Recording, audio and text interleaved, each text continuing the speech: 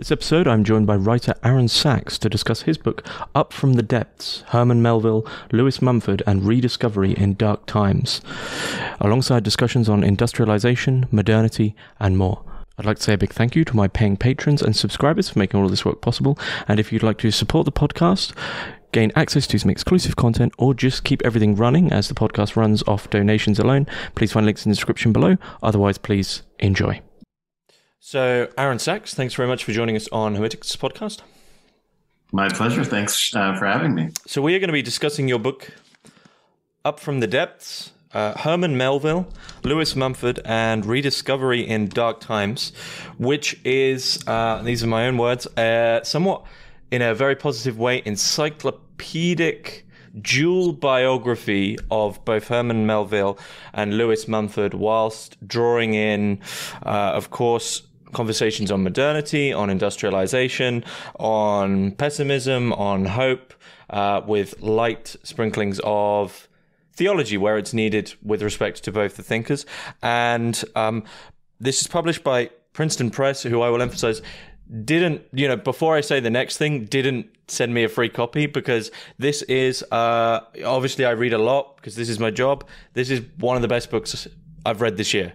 So there you go. So Aaron, please tell us how this book came about and why you decided to write it.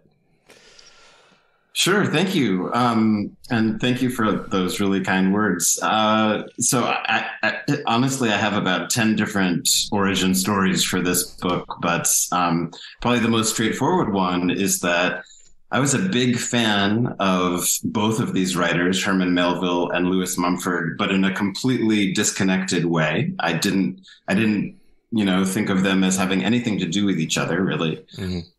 And then I discovered that Lewis Mumford had written the second ever biography of Herman Melville. Mm-hmm.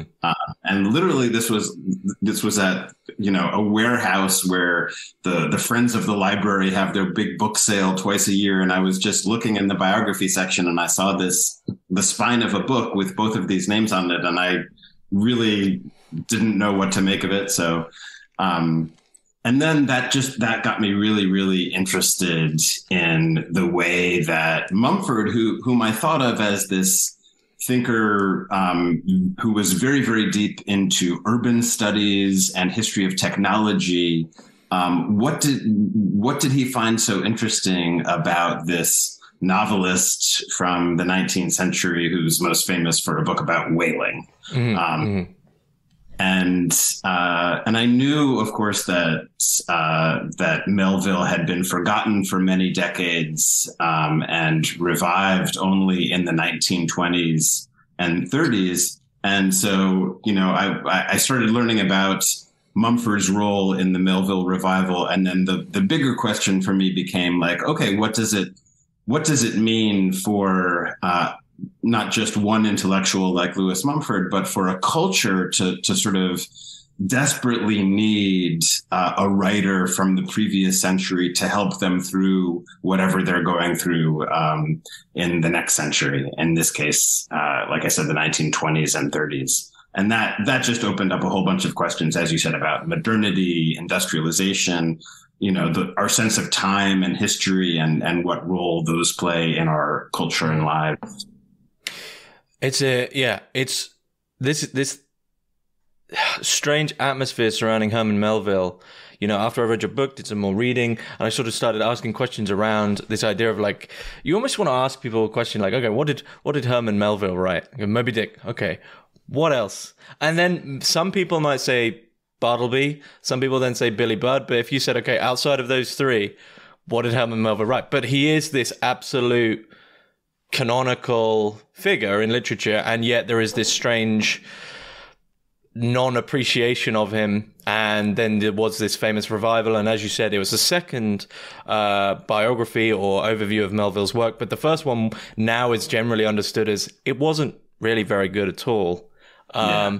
So it's all very strange, but just to crack open everything, as we'll keep this as a fairly free-flowing discussion, I have to ask you the Hermitix question.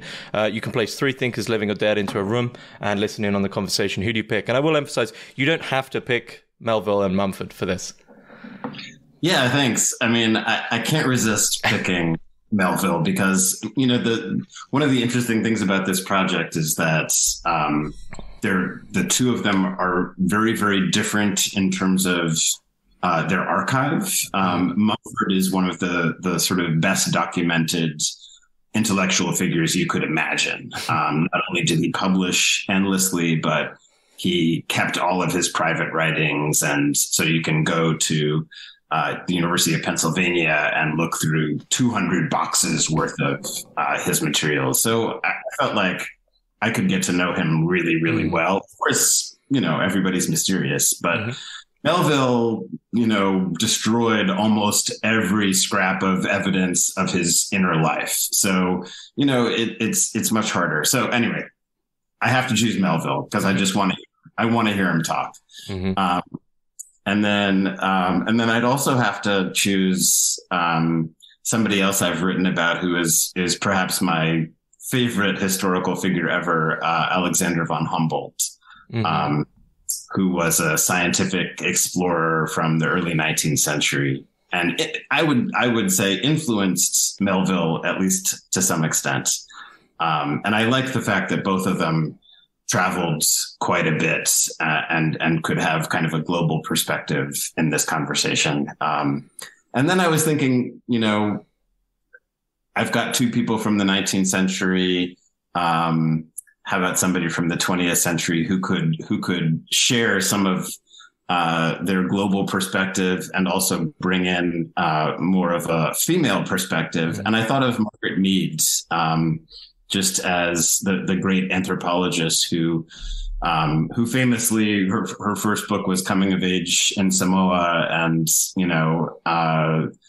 would obviously share some interest in that region with Melville, and could just talk about differences in cultures in the 20th century as modernity really takes over. I have to mention, I became really enamored of Margaret Mead, especially when I listened to this famous recorded conversation or series of conversations really that she had with James Baldwin, the great African-American writer.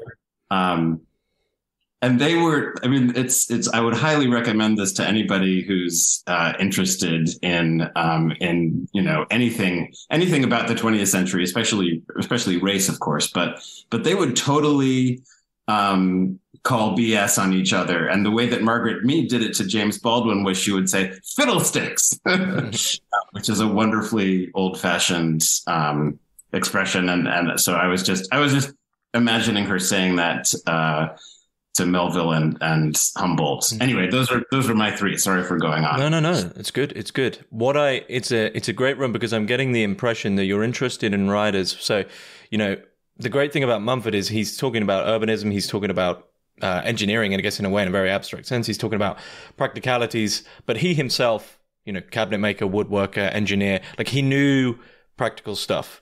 And in the same vein, Melville, okay, here's the great Moby Dick. He also was traveling on a ship for many years. And so so it seems to me that room is about people who can talk in abstraction, but at the same time, they can bring it back to, we've been there and we've done it. And we're not just, there is this element of fairly sincere practicality, but at the same time, extremely expansive.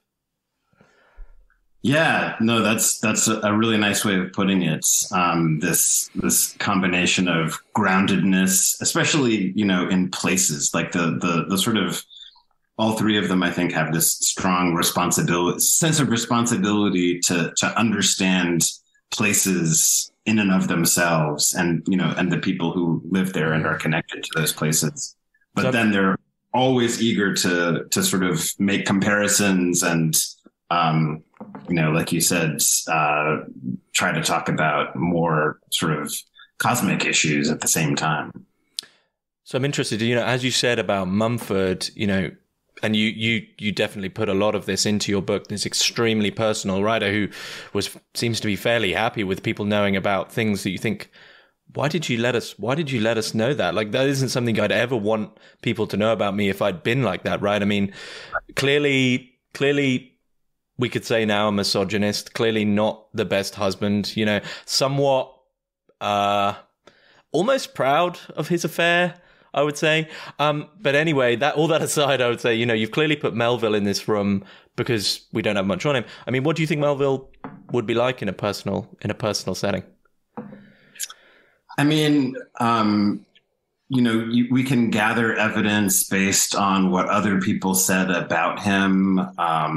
And given that evidence, some modern commentators have suggested that maybe he was bipolar.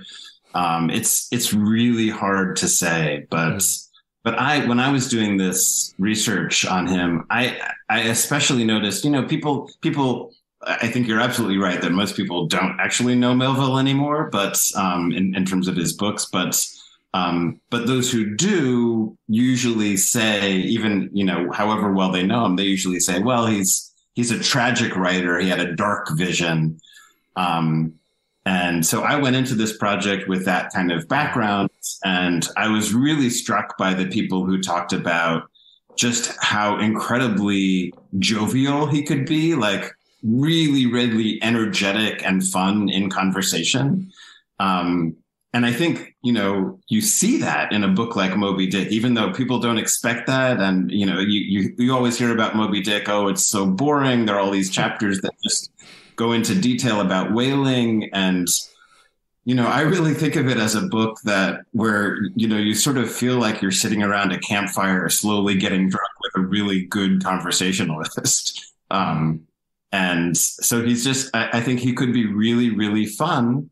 At the same time, in certain moods, he really kind of felt like he had the world on his shoulders, and was sort of plagued by, he was in some ways, you could call him a man of faith. He was very interested in religion, but not in any doctrinaire way. It might be more accurate to call him a man of doubt, like somebody who really, really struggled with faith and doubt consistently during his life. So, I mean, I just think he would be compellingly fascinating, whatever mood he happened to be in that room. Mm-hmm, mm-hmm. I mean, this is a thread that's between both Mumford and Melville. I think this sort of air of tragedy, with both of them consistently trying to, and I think that air of tragedy is completely connected with industrialization. For both of them, there seems to be this, not necessarily romantic, but a connection to nature or something authentic and sincere, which they both see as being maybe not destroyed, but something is. I don't think enough has happened in history for either of them actually yet for them to say, look, something's happening with this industrialization, with the rise of modernity, but we must haven't got enough data yet to really say what it is, but it isn't good. But they're both fairly hopeful. Like in a tragic way, they're hopeful, if that makes any sense. Oh, absolutely. That's what the book is about. The book is really ultimately about reckoning with this, not the sort of universal timeless darkness, although some of that is there, but like, what is happening in the Western world? What is this modernity that is clearly taking over starting in the 19th century and really accelerating in the 20th century? What does it mean? And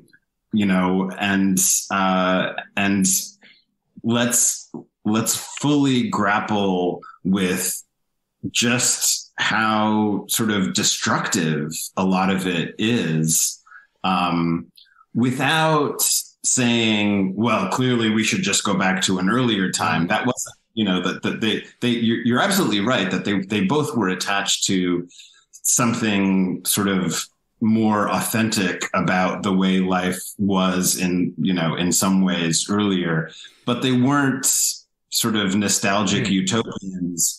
They both were really interested in reckoning with the past and the present in order to sort of gradually construct a more humane future.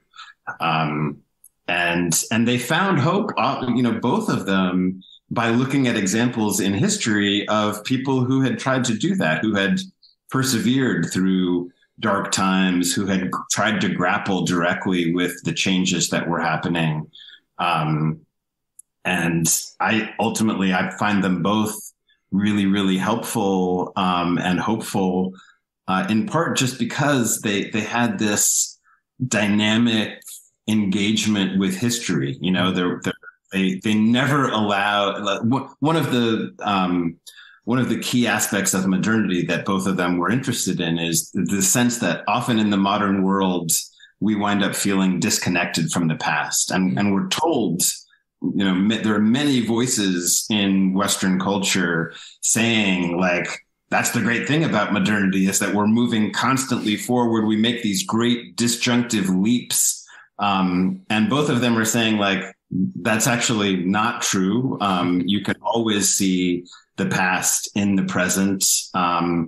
And there's something sort of consoling about that, the past, and our relationship to it, the way that relationship changes, that can give us solid, concrete suggestions for different ways of doing things. It can also just make us feel sort of connected across the generations. There are lots of really, really positive things that come out of taking an active interest in the past. Mm-hmm, mm-hmm. And one brilliant way that you emphasize this, I'm not sure if it is your reading of Moby Dick and the death of Ahab. Well, spoiler alert: the death of Ahab. I mean, you should have read it by now, or if it was someone else's. But the fact that, you know, almost like ignorant of what's coming, Ahab is caught by sort of an industrial wire which just wraps around him, and then it's described as like the sound of a coming steam train or something like this, right? And it's like all of a sudden just ripped out of, blinded, of course, the classic reading, blinded by his own sort of vision of this one thing that he has to do, just all of a sudden ripped out of the narrative in a way by just this, you know, what in the world was that's just arrived, and it's industrialization, metaphorically speaking. And it seems that both Melville and Mumford are people who are realizing that could happen to them, and in almost in a frantic effort are trying to keep on top of things. Yeah, it's really industrialization is overwhelming, and you know, Mumford feels that in the 1920s, and he has this kind of shock of recognition when he reads Melville, because he realizes, like, oh, this is it's not the explosion of industrialization now. It was happening in the 19th century. And there's something really interested and complicated about that. But to dig in a little bit more to what you were saying about industrialization, people, when massive social and economic systems change in that way, people get dragged into them with a feeling of, you know, just like, well, this is where the world is going. We probably don't have much agency in this. So we better get on board and sort of figure out how this new system is working. And unfortunately, there were and I'll stick with Melville for the moment. There were two sides of this that he saw as really, really dangerous. One was just the sort of alienation that you might experience doing repetitive work, whether in a factory or an office. You mentioned Bartleby, the scrivener, right? I mean, like, this is the Bartleby's problem is that he's just sitting there copying documents over and over again. It's drudgery. It's the modern bureaucratic office life.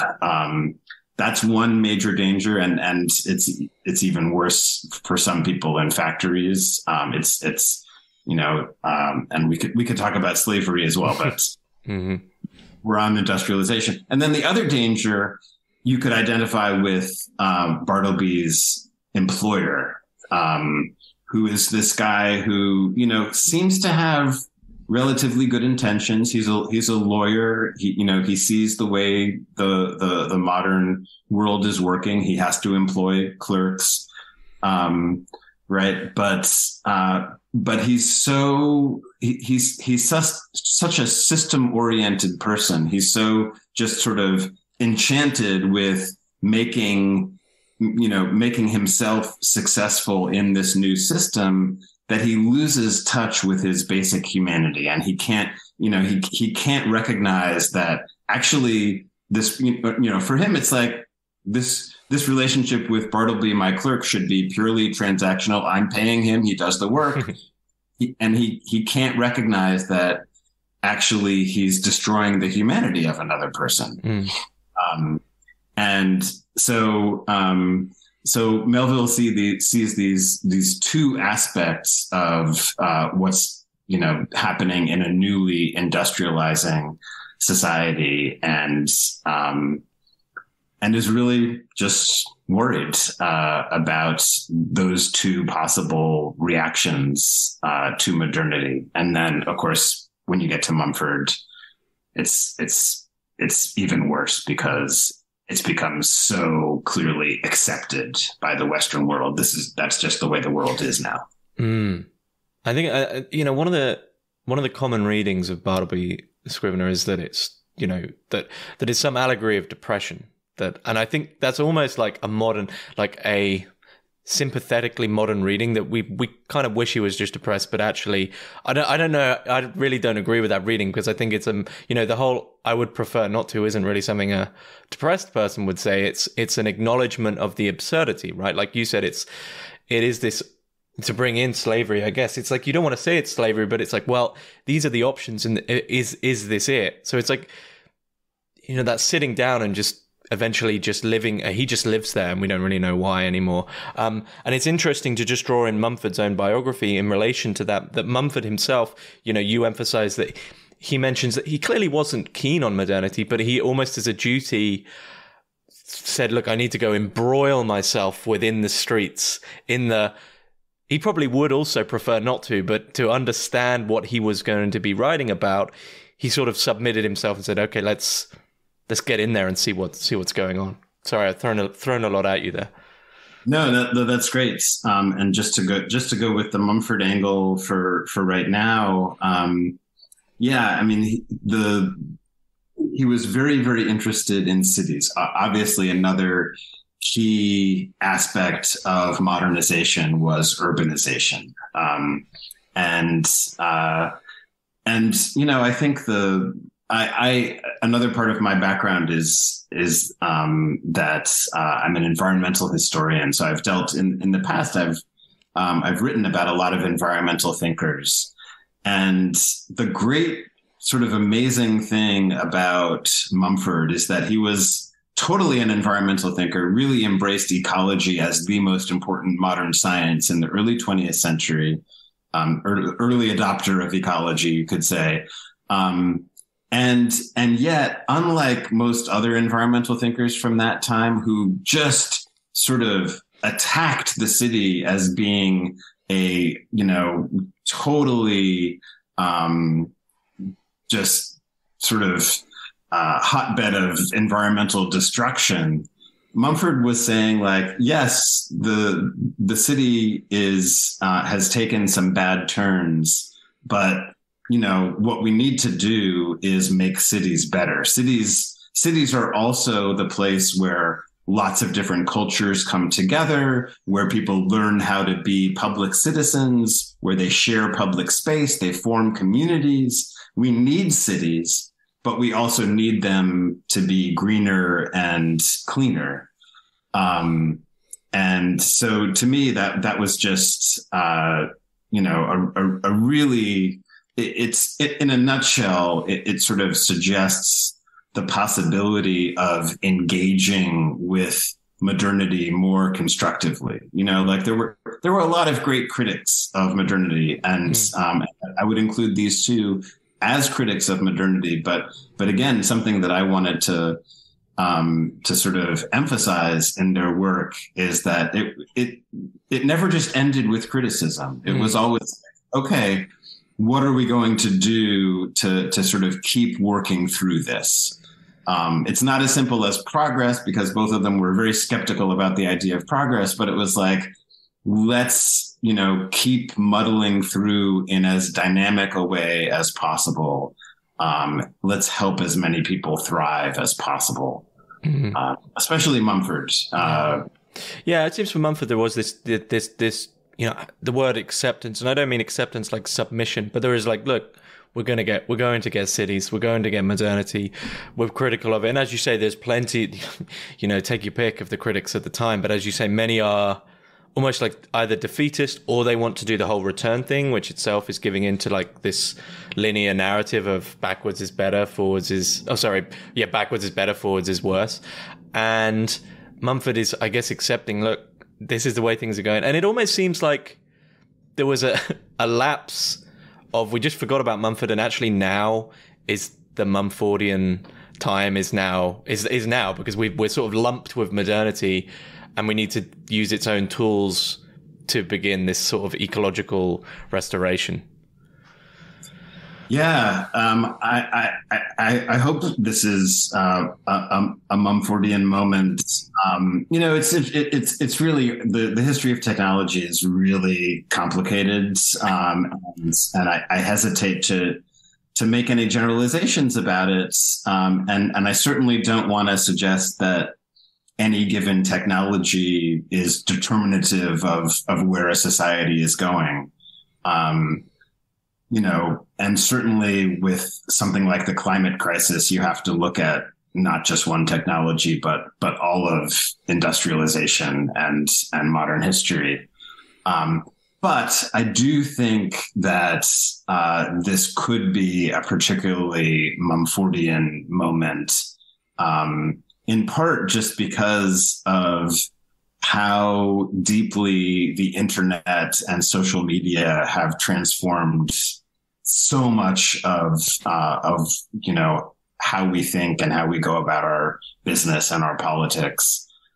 We've got an election coming up tomorrow in the U.S., and there's been lots and lots written recently in recent days about just how much social media are actually affecting the way that people vote.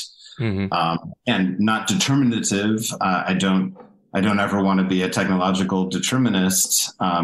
But what Mumford would be saying about this is like, look, just like with the atomic bomb, our technology has surpassed our culture. These developments, which in some ways are amazing, they were just adopted without enough forethought or, without enough robust cultural conversation about what these things mean and how we ought to interact with them. Mm-hmm. It's just too much power in the hands of a technology. I think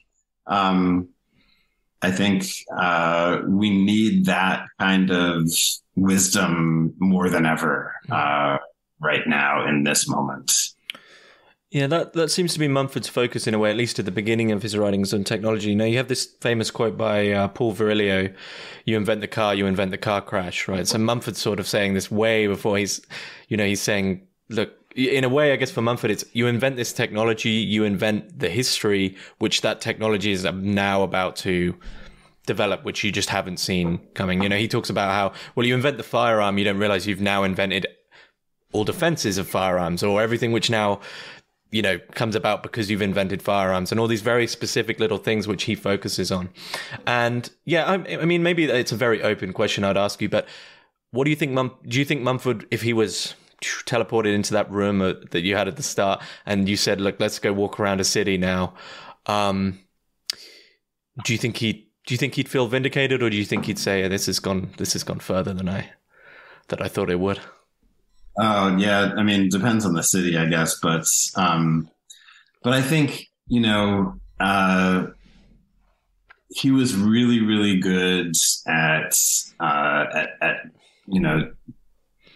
not overgeneralizing, right? Mm-hmm. So he would probably see good things and bad things, and in terms of where we are, it's like another origin story for this book is related to climate change. And I think, if Mumford were alive and mentally functional right now, I think that would be his number one issue. And it's the sort of thing that forces us, it's like, I think one of the mistakes that environmentalists have made over the last several decades, and I definitely consider myself an environmentalist, is that we've been too future oriented. We keep talking about the doom that's coming. And Mumford would say, like, not only is it already here, but like it's been here for a long time, people. Like, we need to reckon with the all of the sort of pathological trends that got us here. So let's focus, not on developing the next great technology that might, quote unquote, save the world. Let's look at all the stuff that we already have at our disposal that could completely transform the energy economy, for instance. Like, it could have happened decades ago, if we'd been thinking in those terms.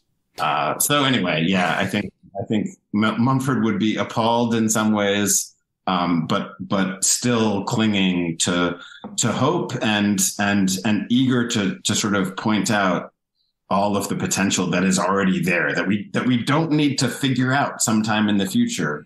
It's right here at our fingertips. I mean, he really does stretch back thousands of years when he starts talking about machines and technology.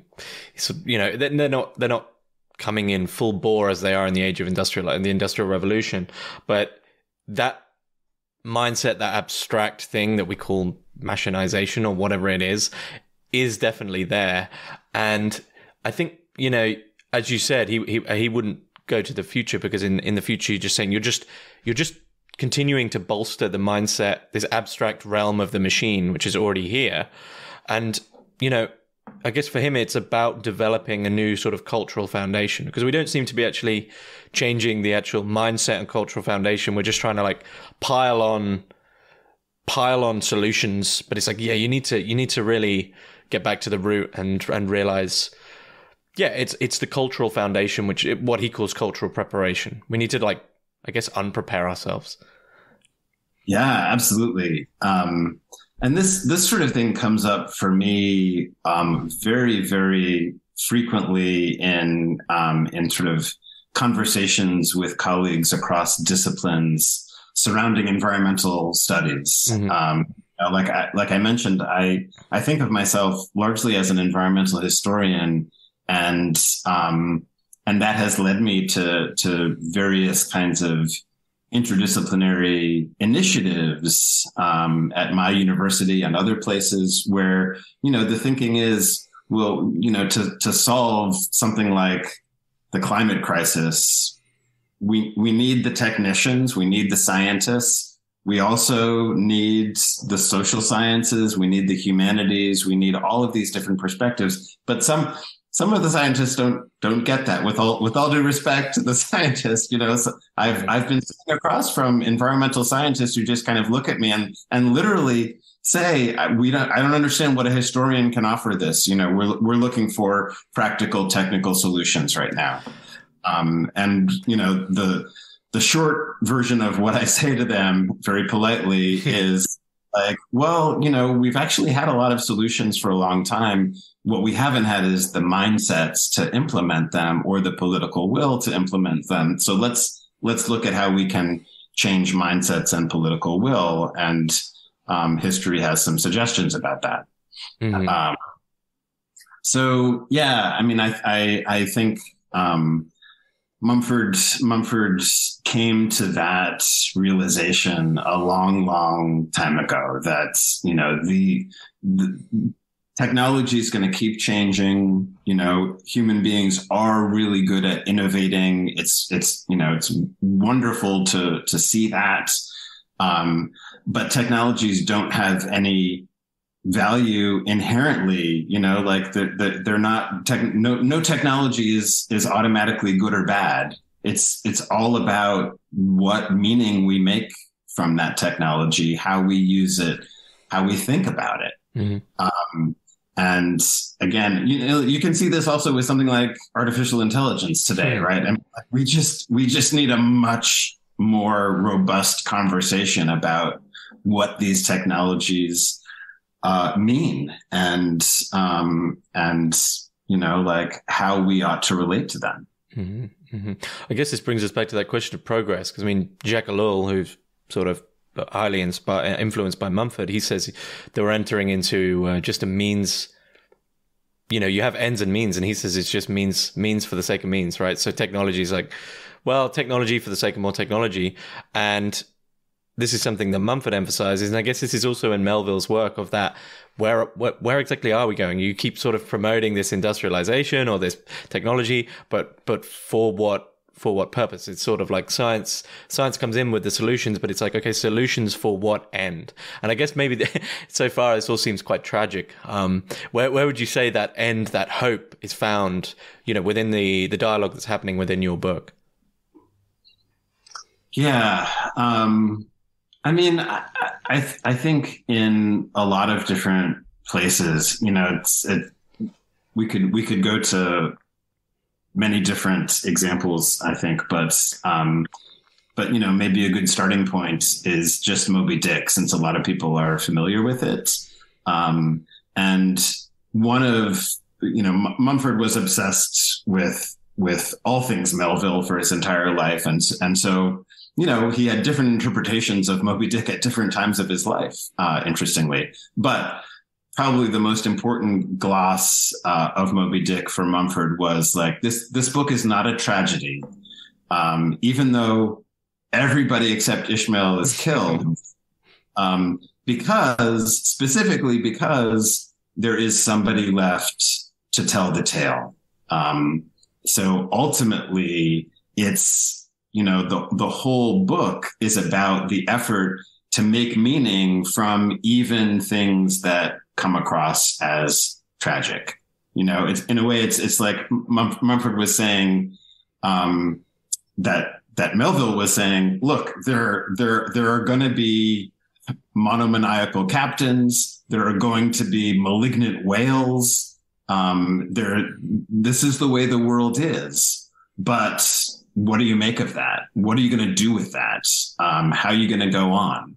And in fact, like I said before, the actual sort of feeling that you get when you're reading Moby Dick is this feeling of incredible energy. Mm-hmm. Like Ishmael is really fascinated by what he has lived through, and he's trying to make meaning of it, even though he himself is famous for claiming that he doesn't really, he's not going to give you any definitive explanation of any of this. This is the whole story is going to feel incomplete, but that's appropriate. What that means is the effort just has to continue. You need to keep talking about these things. So I find that very, very hopeful. Mm-hmm.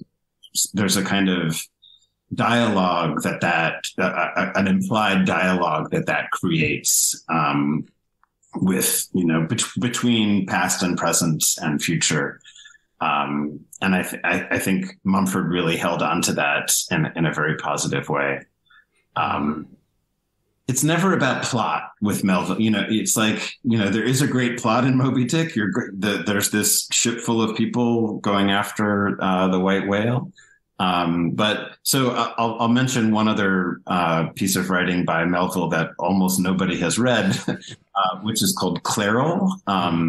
It was published in 1876, and it's a poem in 2 volumes. Right? It's some people think of it as actually the longest poem in the English language. Wow. And Melville himself said that it was eminently adapted for unpopularity. It's very hard to read, but it's amazing.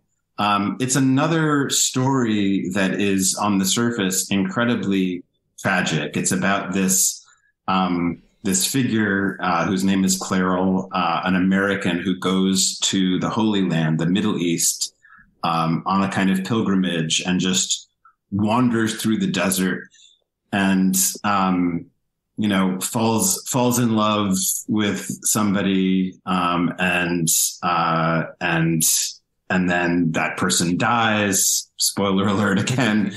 Anyway, it's basically the story of somebody just endlessly wrestling with doubt, and so tragic on the surface, but again, there's this incredible energy in the wrestling. It's like this kind of will to persevere and sort of work through all of these issues that on the surface could be seen as just completely overwhelming. And again, I find a great deal of hopefulness in that. The sense that we have all of this interesting history. We have faced all of these really, really difficult challenges before. All the stuff that we're going through nowadays in the 21st century, a lot of people say that it's unprecedented, and it certainly feels new to many of us because, we have limited capacity for remembering things. But both Melville and Mumford would say, like, this is part of what it means to be human. And more specifically, this is part of what it means to be a modern human. And the reckoning, the very act of reckoning with that, is hopeful in and of itself. The sort of move that you make to sort of step back and say, past, present, future, these are all interconnected. They're all swirling together, and it's our job to sort of engage with that. So do you see Melville and Mumford themselves almost as self-knowing Ishmael characters? So they know, so, all these other characters have their, like Ahab clearly has his thing that he wants to do. And if the plot was focused around him, it probably would be a disappointing novel. But in the sense that self-knowing Ishmael, in the sense they know that if they plant their flag and try strictly prove something, you're just going to be eaten alive by industrialization and modernity. So you just have to become this almost, you have to try to draw your morality, because oddly, we've been speaking about this, all these things so far, and it's almost like comes across as quite like amoral, not immoral, but amoral. Like where's how to be good in all of this, and to draw your morality just from, okay, I'm just gonna be a passenger and see what's going on, and then try my best, but instead of like the Ahab stance. I don't know if you'd agree with that. Yeah, I mean, I'm really glad that you mentioned Ishmael again, because a lot of people know Ishmael as the main character of Moby Dick, the famous first line, "Call me Ishmael." That figure of Ishmael, who is the sort of classic outcast in the Bible, the person who feels that everyone's hand is against him, that character comes up again and again in Melville's other books. It's a very, very common sort of comparison that he makes to, in a sense, the modern condition. You could, like some more psychoanalytic critics, have sort of suggested that figure comes up a lot for Melville, just because that was Melville's personality. Melville felt like an outcast, felt like nobody appreciated him, that sort of thing. And that's a legitimate piece of analysis, but I think it's much broader than that. I think it's Melville's awareness that that's part of the modern condition, that many people wind up feeling alienated, to use Karl Marx's term. But Melville was constantly playing with this interesting dialectic, and Mumford was fascinated with this too, between the psychological and the social. They're never independent. They're like whoever you are psychologically is partly determined by, your role in society and vice versa. So anyway, yeah, there's this sense that it's part of the modern condition to feel alienated, to feel like an outcast. Okay, what do you do with that? And Melville's answer over and over again, and it's essentially the same as Mumford's answer, is you try to make meaning out of it. Like you try to sort of think about what your relationships are, why they're like that, and I guess the next step that Mumford takes a little bit more explicitly than Melville is you try to create communities of meaning. Mm-hmm. Some of the best work that Mumford did surrounding cities was really about trying to build new forms of community that were viable in an urban context. And that often meant just sort of bringing things down to a smaller scale. Scale is a big problem in cities, right? But Mumford was really interested in the possibilities of, having lots of smaller interconnected communities within the one big body of a city, and then trying to connect cities as well. But that's another thing. But anyway, yeah. So what can Ishmael do? Make meaning, make community. Mm-hmm, mm-hmm. I guess it's a great mistake, though, conflation in a way that all this technology that's come forward, all these huge cities, the longer you look at them, you realize just because they're big and they're all interconnected or there's this sort of massive, amazing technology doesn't mean of course, we're only just starting to understand this, I guess, is it doesn't bring any meaning with it. There's no meaning inherent in a new technology. And I think we often make the mistake of like, well, there was no meaning in the iPhone 11, so we'll make the iPhone 12 and hope that one has meaning in it. Or we'll put a third camera on and then that will like somehow imbue it with that will solve the existential crisis. But it's extremely difficult. I guess the longer the longer it goes on that we just keep trying to do this, the further and further we move away from what we can consider to be that authentic, real foundation, which is needed for anything to grow at all. Yeah. I mean, I think there are many. I was talking about scale just a second ago, and there are many different scales we could discuss this at, and Mumford tries to cover all of those different scales, going from the global down to the personal and individual. But especially as he grew older, and I feel like this is true of me as well. Right? He wanted to bring it back down to mindsets and personal relationships, like you were saying, like the sort of baseline culture, the foundation that we need to deal with all of these inevitable traumas and challenges.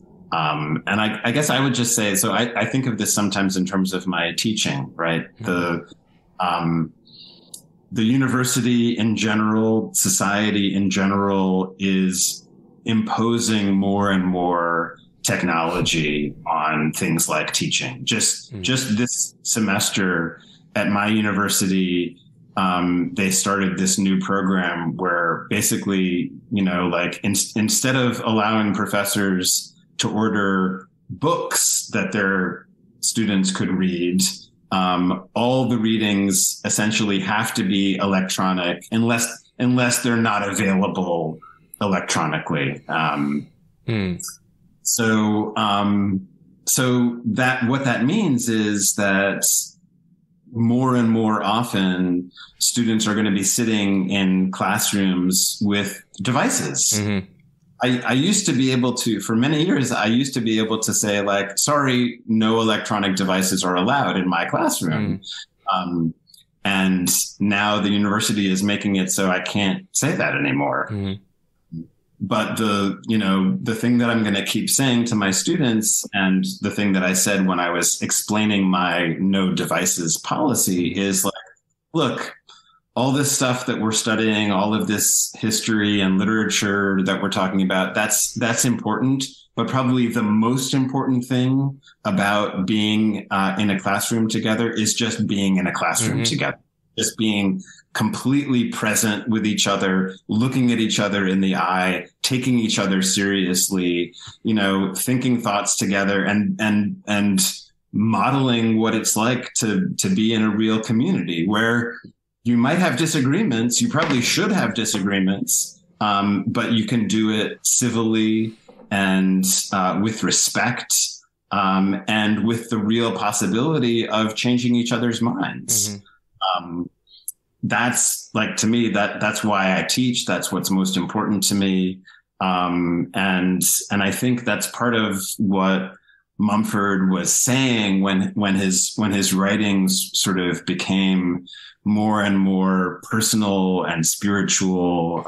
Just to give one concrete example, right? I mean, he was absolutely furious with the United States lack of interest in fascism in Europe in the late 1930s. Like, basically he was watching what was happening in Germany and saying, like, we need to like now, 1938, 1939. Nobody was interested, virtually no intellectuals or politicians in the United States was interested in getting involved. They were scarred from World War I. They just they were like, this is a European issue. It's not a big deal. It's going to be fine.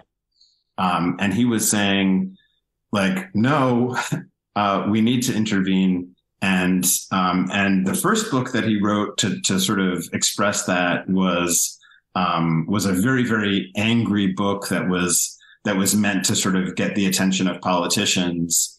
And then a year later, he wrote a book about the same topic, essentially, but it was more like, listen, this is for the individual person to think about how you should live ethically and responsibly in the modern world. And that book, which is one of his most incredible ones, is called Faith for Living. Which is I tried to get a copy of this. It's like disappeared off the map. Yeah, it's out of print. It's very hard to find, but totally worth it if, I would hope at least the occasional university library would still have it. But anyway, yeah, I mean, that sense that there is work people can do on a very personal, individual level, community level. It's not the only thing, right? I mean, we still have to have marches in the streets. We still have to have, our politicians being held accountable. So there are many different scales at which we have to act, but there is something important about just saying that some of what we need to do is at that mindset level. Mm-hmm. That would be an interesting movement, and try sign up restaurants or cafes to no electronic devices allowed inside. The impossibility of letting the machine in. Yeah. I mean, it's just all of us living in the Western world, I think, are keenly aware of how life has changed because of these devices. We've all been sitting there in a restaurant with, on a date, or with a spouse or with a kid, and wanting to engage with them and finding that they're on the device, and the device is more important than your presence. Yeah, it's one of those things we still haven't caught up to. We're still navigating. So what should we have faith in then?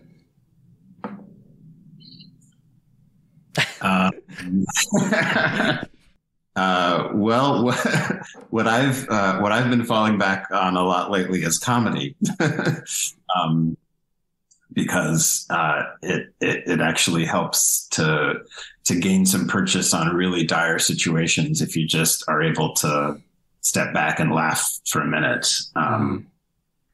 What do we have faith in ultimately? I don't know, but for me, and this is again part of my identity as a humanities scholar and teacher, is just that, there's always this potential in human beings, in individuals, in communities, to change and to adapt and to rethink, to change our minds. And so, I ultimately have faith in a kind of dialogue. And to me, some of the most significant and renewing dialogue, revitalizing dialogue, is with figures from the past. And obviously I'm biased, I'm a historian, but I've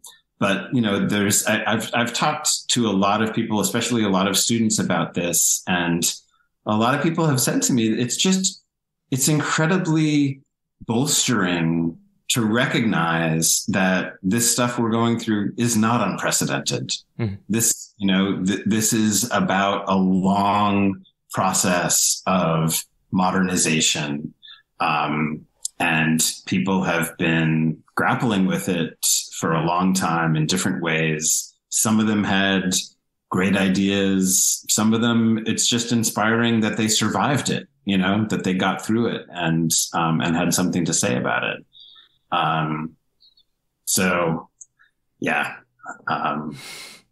That's my best shot at faith. Well, I would have been surprised if you'd had a completely, strict answer. Exactly this thing. Is there anything you'd like to add about your book that you feel we haven't touched on? I mean, one thing I want to emphasize is that this book really does manage to draw in a massive element. So go into it with an open mind in a way, because it's not, it's not specifically a history of industrialization in relation to Melville and Mumford. It is this, it tells that history and that tragedy in relation to the biographies of both. So it's done in a very, very unique way. I mean, is there anything you'd like to add? Well, thanks. I really appreciate that. I mean, to me, it was very important to try to tell a human story, right? So those societal scales of modernity and industrialization are certainly important to me, but I thought it could be useful to actually see that developing through these two strangely interlinked individuals. And so I guess one other thing I would say about the book that's a little bit weird, but I hope productive for readers, is that the chapters are fairly short and they alternate between the two characters. So there's it's a bit head spinning chronologically because you're going back and forth between the 20th century and the 19th century. But what's odd about that is each time you flip between the two, there is clear connections, like very obviously clear connections, to the point of it's sort of uncanny. And as you were saying, also, like, it's this almost historically empirical proof of nothing new under the sun, but in a good way, both these people are having have had the same dialogue and are really trying to push the same thing. Thank you. That's exactly what I was going for. So I'm glad it worked for you. Where would you advise people to begin with either thinker? I mean, you can't go wrong with Moby Dick, but if you don't have time for that, Melville was absolutely brilliant at short stories. He had a point in his career in the 1850s where he was really focused on writing for periodicals, which made him more money than his novels. So he has a collection of story called the Piazza Tales, for instance, which is amazing. And with Mumford, I think you mentioned you're reading Technics and Civilization. I think his two greatest books, aside from the Melville biography, which is fantastic, but Technics and Civilization from 1934, and then his follow-up to that, The Culture of Cities from 1938, I think are really his masterworks. So I would generally point people in that direction. Although I'm fairly sure the Melville biography is also out of print, right? Yes. Oh, yes. I guess of Mumford's work, that's probably the last the last one that they're going to go into reprint. So whereabouts can we find your book? So this is Princeton, so I'm assuming Princeton publishers website and also Amazon and all these sorts of places, of course. Yeah. So yeah, I mean, what are you working on now? Well, I mentioned comedy. I've been really sort of digging into the history and theory of comedy, especially in relation to climate change. I think there are these great traditions of kind of gallows humor. And I wound up especially researching the Jewish tradition and the African American tradition. Mm-hmm. Both peoples who have dealt with a lot of suffering and oppression and used comedy to sort of get some purchase on that, which is, I think, something we could do with climate change. So I actually have a book, a very, very short book coming out about that next year. Which comedians are you drawing on? Any modern comedians, or is it more, because I know in the Jewish tradition specifically, I mean, there's a long history of like there's been a catastrophe sort of thing, and I lots and lots of modern comedians, from both of those traditions, Jewish and African American, but also lots of women, sort of feminist comedians. It's a fairly wide ranging work, although 1/4 the length of this book. It's meant to be a very sort of quick pick me up sort of read. Honestly, it's a work of research, but my hope really is that it will cheer people up a little bit, to help them cope with climate change and be better climate activists ultimately. That sounds like a good that sounds like a good book after years and years of constant collapse books, and all the books are about despair. Yeah, and what is to be done, or if there's anything to be done, or we've made a mistake, or blah blah blah. Yeah. Well, I look forward to seeing that book. And yeah, I'll be sure to put the links for this book in the description below. I mean, is there anything you'd like to add before we finish up? No, I'm really grateful. Thanks so much for your interest, and it was great talking to you. Yeah, it was a great conversation. Aaron Sachs, thank you very much.